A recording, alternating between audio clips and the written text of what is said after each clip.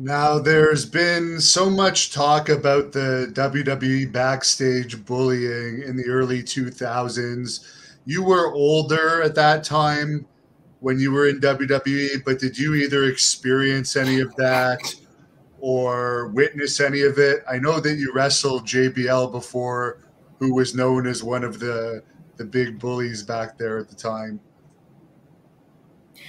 Yeah, it's funny. Ironically enough, I was just watching an interview with Rick Bassman, and JBL was on there. I think you were coordinating that or part of that somehow. Anyway, I saw with Boss Rutan and Butterbeam and Sean Ray and JBL came on. Who am I missing out? There's someone else there. I think that's it, Rick Bassman.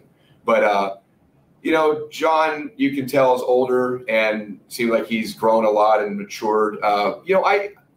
I think so. What John said though back there is just part of the culture, and that's true. That's for some people. Some people can handle it. Some people can't. There's been a few times that he would joke with me too. Whenever there was a point though that came about as in England, as a matter of fact, and I felt that I was kind of being pushed a little bit. So I had to, as a man, I had to stand up for myself, and I had a question if there's a real problem with me, because if there is, then if it's something we have to handle and take care of, well, let's just get it done. But apparently it was just nothing more than just playing around. No big deal. I like you. We worked matches together, the hardcore matches, and I'll be honest, I enjoyed working with JBL. I thought, again, he's a little snug, and I like snug.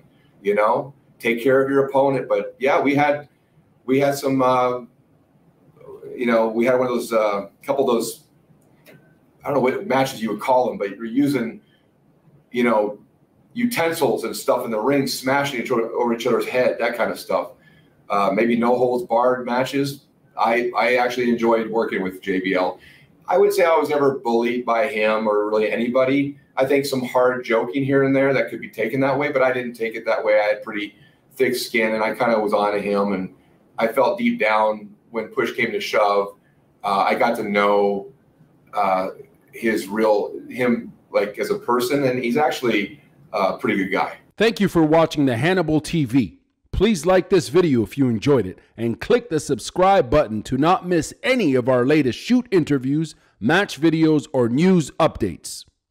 Support us on patreon.com for $1.99 a month to watch our full shoot interviews ad-free and help our channel grow.